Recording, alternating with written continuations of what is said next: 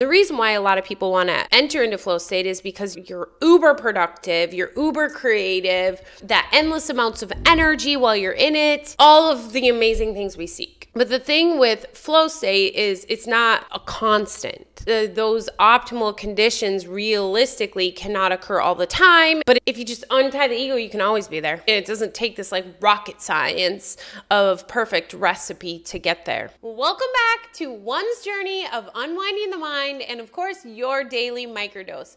Now tune in to the latest episode of One's Journey. I am today wearing one of my favorite smiley face sweaters. Today I want to talk about bending time. First question, have you ever experienced it? So some of you might be in like, Ashley, WTF are you talking about? Bending time? Is that like when you see the funky watches on some of those old artist pictures and the time looks all bent? No, I'm talking about that time doesn't truly exist. Time is of the illusion. If time doesn't truly exist and time is of the illusion, when we're in this process of obtaining truth and coming more and more from the Holy Spirit's belief system and realizing that we're not actually in the dream, but we're outside of the dream, then why would time have a hold on us? It won't, and it wouldn't, and it shouldn't, and it won't. And along that journey, even long before that journey, you may have experienced that. And again, these videos are my thoughts and interpretations, and I have a grand one. So interesting enough, one of the ways Patrick and I really met each other was my first question on Bumble was, what is the most recent book or podcast you have consumed? And he answered Flow. Well, flow state at that time was not the craze it is today.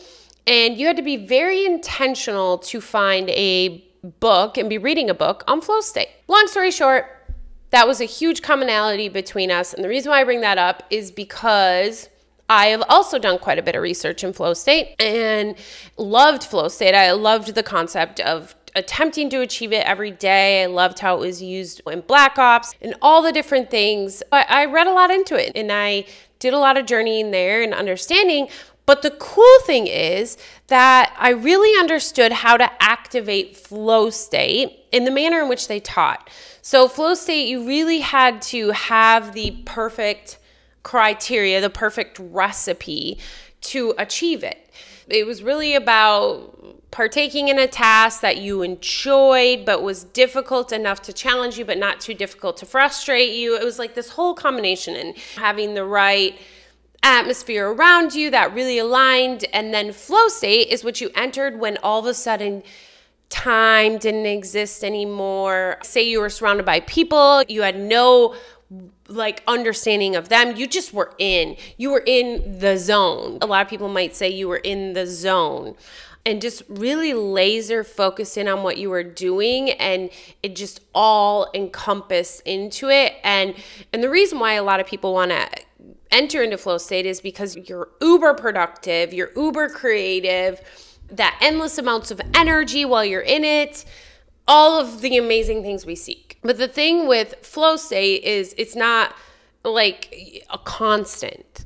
Those optimal conditions realistically cannot occur all the time. And I never figured out a way, and maybe there is, to move from task to task well in flow state and maintain that flow state. It was more like task oriented, or at least that's where I was at. But the cool thing is that when I started really understanding this journey and experiencing coming from spirit, viewing through the Holy Spirit's belief system, standing in the love and the light, I was like, damn, this feels an awful lot like flow state. And in flow state, time doesn't exist, or it feels like it doesn't exist. So when people say that, it's because they tend to look at a clock and not much time has passed and they've gotten a shit ton done.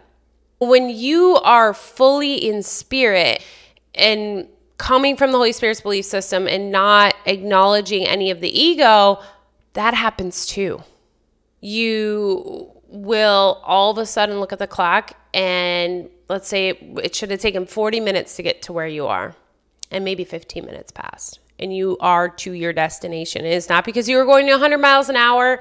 It's because you had entered the dreamer state, that you are the dreamer. You left the illusion. You were outside of it. It's a constant state of being in the right mind. And I think with flow state was like an intentional activation of the right mind, but without knowing they were activating the right mind. That's why it wasn't consistent, because it was like setting up the things just right to enter into the Holy Spirit's belief system. But in fact, if you just untie the ego, you can always be there. It doesn't take this like rocket science of perfect recipe to get there. I want to talk about the movie Soul. The movie Soul, it's a Disney movie. If you haven't seen it, where they go on the ship is essentially like this place.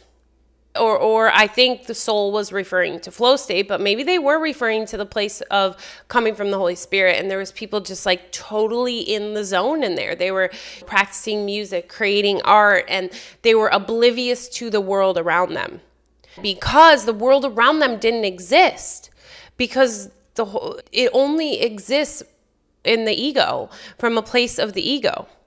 Other ways that we intentionally activate this, and I think this video is kind of thrown off bending time, but it all wraps itself around because bending time is a piece of this, is doing a float tank. You don't feel your body anymore. You're separated from your body. But back to bending time. The first time I truly experienced it was probably a couple months after Patrick and I started dating. We had a day where we came from Tampa and we went to St. Pete. We went grocery shopping. We went to the market. We signed up for sailing. Mind you, it's like 30, 40-minute drive both ways. We also grabbed a coffee. Like, we did all of these things and we were just fully present in the moment. We weren't thinking about the past or the future. Nobody was in pain, focused on their body. Nobody was focused on seeking salvation one another. So we were really coming from the Holy Spirit's belief system, and literally like 2 hours had passed by and we had returned back to Tampa and we had done all of those things in St. Pete. That should have taken like 5 hours at least between everything we did and the drive time. And so then I started to pay more attention to this, like, oh my gosh, we're bending time. But at this point, I was really in the state of still thinking I'm my own little God before I really ventured into the understanding of truly what was going on. And another time happened, I was leading 3 women, me and a friend were leading 3 women through a psychedelic trip, a very intentional psychedelic trip for healing and understanding.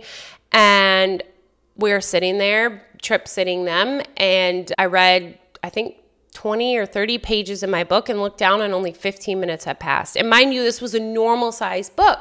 But because the room was so clear and everybody there was just really in spirit, we bent time. And the reason why you can bend time is because time doesn't exist. Have you seen the movie The Matrix, when Neo is going to see the Oracle lady and he's sitting in the waiting room and there's this little person, I don't know if it's a girl or a boy, sitting on the ground, I can't remember, and they're staring at a spoon and the spoon is like just drooping down. And so Neo, he like tries to do it and they're like, no, you don't try to bend the spoon. You realize the spoon doesn't exist.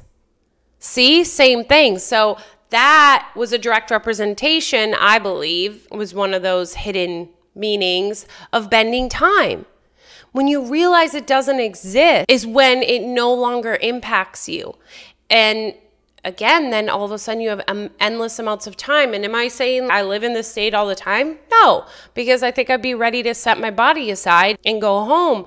But it is really cool when you experience it, because it's like one of those winks of, that's what it feels like to come from a place of the Holy Spirit. When you bend time is because your thought process is coming through a place of right-minded thinking. And like Neo in Matrix and that little being that was sitting there with a spoon, it's not about focusing on bending time. It's about realizing time doesn't exist. And that's when it happens. Again, it needs to be coming from a place of the Holy Spirit. Essentially, my theory is that the more we do this, the more we can just live in flow state without some special recipe that we've got to mix just right in order to activate and to sit in. And not to mention, we can move from task to task and still be in a place of flow state, because time doesn't exist. Time is of the illusion. And where we're going is outside of the illusion. Yeah, our body will still appear here, but technically we won't be in the illusion. I would love to hear any times that you have bent time or feel like you have or think you have, or have stories of other people bending time. And as always, remember, you are worth it. So grateful for you. Have an amazing rest of your day.